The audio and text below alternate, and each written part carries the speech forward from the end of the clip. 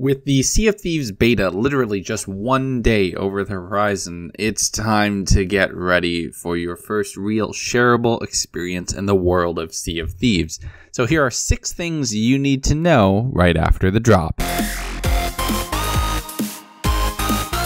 So what's up everybody, how's it going? Legundo here, welcome back, and today we're talking 6 things you need to know about the Sea of Thieves closed beta starting tomorrow. First is when the beta starts, and that's at noon GMT tomorrow the 24th. And that's the same time for everybody. You don't have to wait until noon your local time zone, which means 7 a.m. Eastern time, 4 a.m. on the West Coast, and I'll leave some conversions and a website to convert to your local time zone down in the description. 2, there's no NDA on this closed beta, which means you're free to share, capture, record, and stream everything you do in the game. This is notably different from the technical alpha, which was under a very strict NDA, which a lot of people actually, I'm surprised, but obeyed, which was kind of awesome. So this is going to be the first time you're going to be able to see and watch Sea of Thieves content online, including right here on the channel. 3, the beta is going to be a play anywhere title, meaning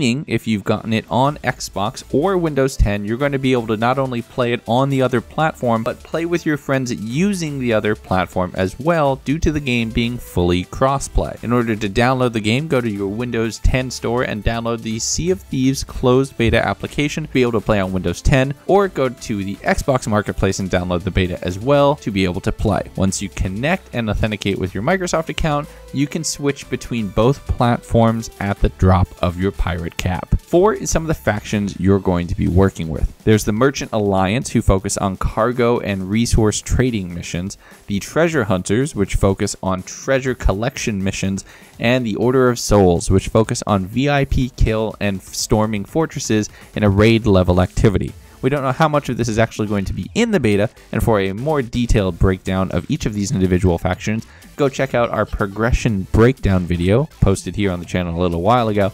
But that's the names you're going to need to know right away. 5, remember that there are different size ships for different crews. So if you're playing solo, you're going to be operating on a smaller ship, but the game is best with friends, and you're going to need 4 people for the largest ship currently available. Get your friends together and be more pirate by fighting on the high seas with the full crew. If you're trying to man a ship with less than 4, you might want to downgrade to the lower ship just so you can actually man all the stations. And then 6, remember, we're streaming. We'll be starting streaming here on the channel as soon as possible, with a big multi-POV stream planned to end the night, which should be something to behold. Make sure to subscribe here on YouTube so you get notifications when that goes live, and also for all of the other Sea of Thieves news and analysis we're going to be doing here on the channel. Super excited for the title, super excited to finally be able to share our experiences in the game with the closed beta starting tomorrow. Alright, that was 6 things you need to know for the Sea of Thieves closed beta starting, well, tomorrow. Let us know if any of this helped you down in the comments, and as always, you know what to do. Like the video if you like it, dislike it if you hated it, subscribe